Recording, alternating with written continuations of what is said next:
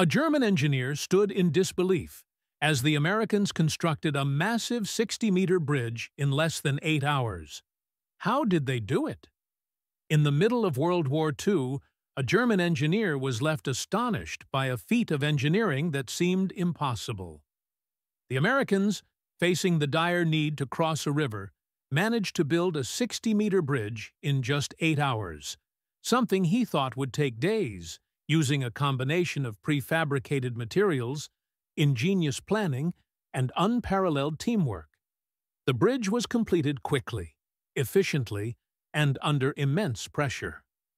The German engineer could only watch as the Americans pulled off this remarkable accomplishment, leaving a lasting impression of American ingenuity and resilience.